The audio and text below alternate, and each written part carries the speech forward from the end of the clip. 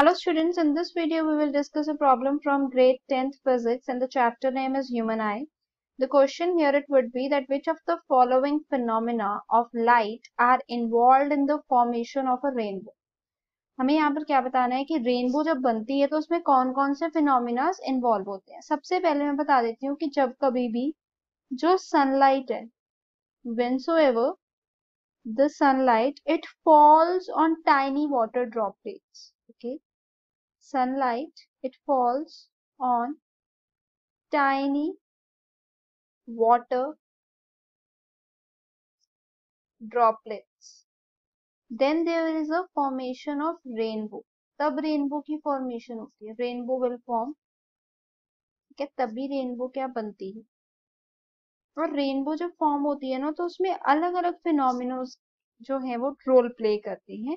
जैसे कि सबसे पहले मैं बताऊं तो डिस्पर्जन होती है, डिस्पर्जन ऑफ लाइट होती है, क्योंकि डिस्पर्जन ऑफ लाइट का मतलब क्या होता है, जो व्हाइट लाइट है ना वो स्प्लिट होती है इनटू 7 कलर्स, तभी तो हमें विबग्योर दिखता है ना, डिफरेंट कलर्स, ठीक है। और इसी की वजह से डिस्पर्जन की वजह से क्या होती है, इंटरनल रिफ्लेक्शन होती है।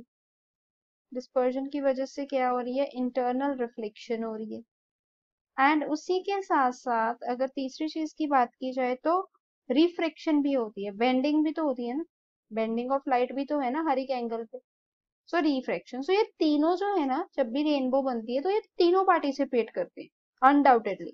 सो यहाँ पर फर्स्ट ऑप्शन है रिफ्लेक्शन, तो रिफ्लेक्शन तो बिल्कुल भी नहीं होती क्योंकि इसमें कौन सा कोई बाउंसिंग बैक हो रही है लाइट की, right. So this wouldn't be right one.